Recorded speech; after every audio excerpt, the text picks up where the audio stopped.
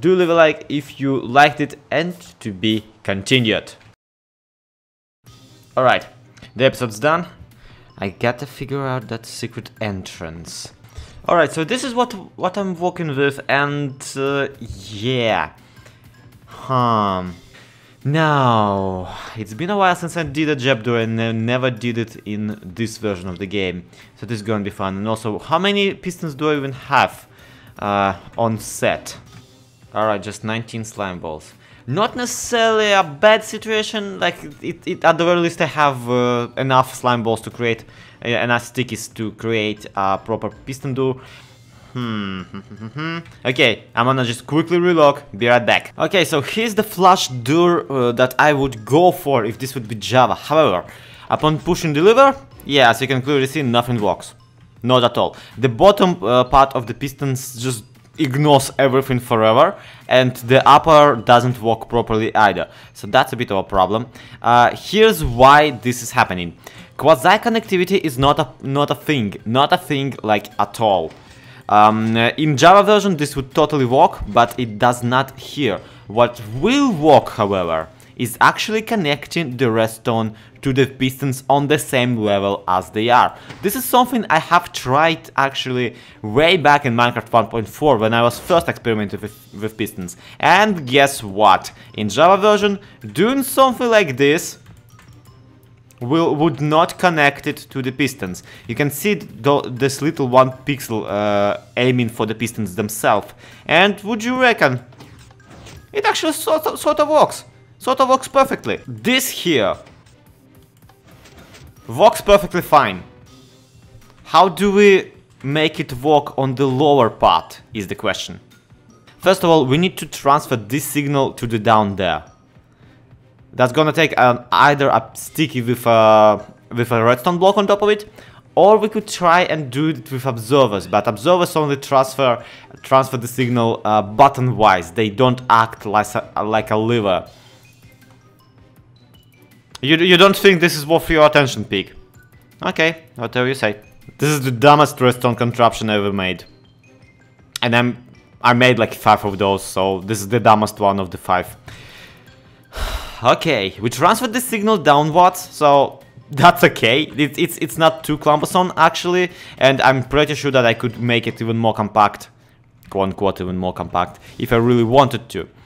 How do I transfer the redstone signal to this block right here?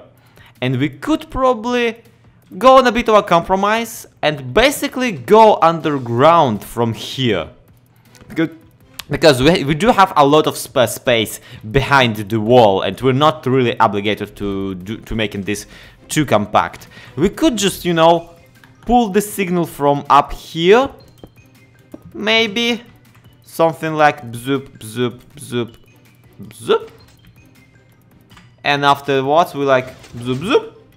Huh, go figure. This one actually kind of makes sense. Kind of. Okay, that's great. But I have a tiny bit different idea in mind. Let's try that first. Here comes the funny. What we're working with actually does not have to be a flush door.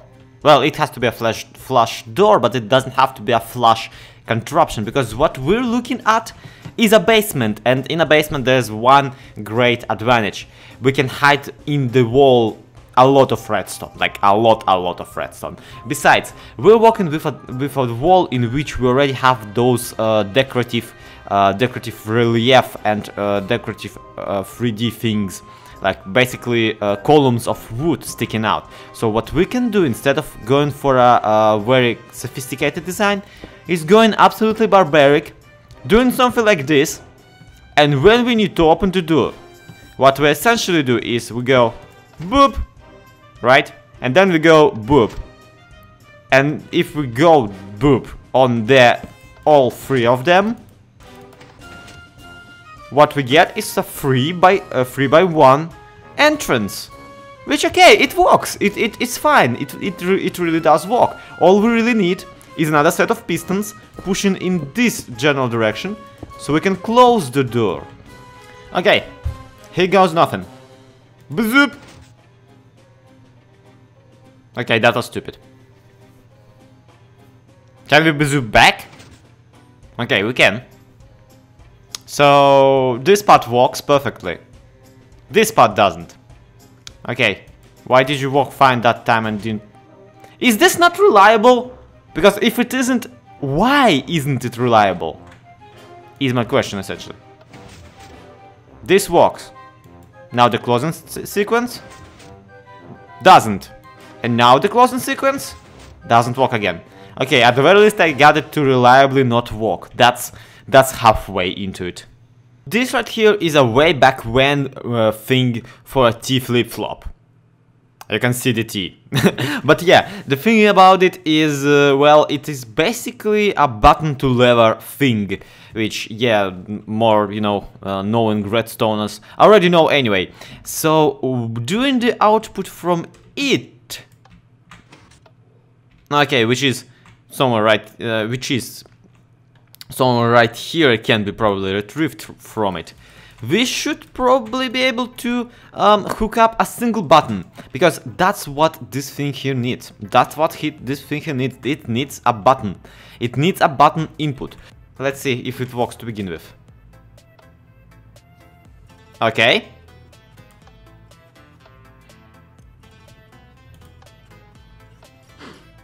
Okay, that works. Will you stop puffing on me? Well, what I'm doing is very serious. And yes, that is a bit of a janky animation for opening and closing of the door. And yes, that is tiny bit of a, you know, embarrassment really of a contraption. But hey, it allows me to do what I want to do, so that's good enough for me. Alright, now for the ammo stand part. I still want this silly thing when they pause whenever you open the door. So let's see. We have 15 or however many levers. And we have the default pause that I really like, so this one. This is when the door is closed.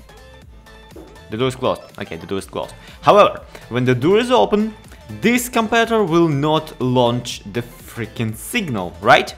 So if we open the door, boop. Yeah, there is no signal to be found. So some other comparator should turn on. Door open. Door closed. What pause does it? Yeah, default pause. Door open. Swords out, man. Swords out. Yeah, that's the way. That's the way I like it. So, I think I figured it out. Now to implement this mess of a contraption into the actual real world. Huh, would you look at that? The door is closed. But once we push the button... Where did I even hide it? Push the button. Stuff happens. Door open. Ta-da! And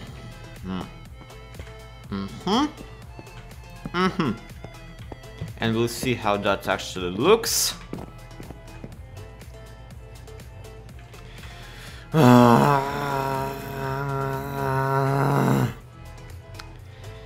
Okay, what were the signal strengths again? Alright, so here it goes, moment of truth. Everybody ready? You ready? Oh, you have to be kidding me, I forgot to turn this one around. Ah, you stupid idiot, you're not supposed to see me walk on my secret entrances. Here we go. Boop! You had to mess it up! You had to mess it up, Mr. Swordy Hand. You know what? Just for that, I'm taking your pants. There. You don't have pants now. Now, we'll do it exactly as we rehearsed. Okay, guys? Especially you, Mr. Pants. I knew. Mr. No Pants, actually, yeah. 3, ready? 2, no one's looking. 2, no, turn around, turn away, and boobity.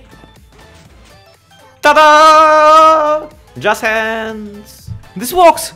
This works. All of this will be covered up, obviously. All of this will be right under, right under a stairway, and the stairway should probably lead somewhere up there. Now I need one more thing, one more button. Can I close the door behind myself? Because of course I can. I should probably give that guy his pants back. And speaking of dress, I should probably take off the friend boat dress too. There we go. This is much better. The classic one, not the new flat one made by a fan. Alright. So now that we're done with everything, I should probably record the next episode. Wouldn't want it to be as late as the previous one. Where's the play button? Here it is, and here we go. Hey yo, pretty people, my name is Lex and welcome to another episode of Minecraft Bedrock Edition.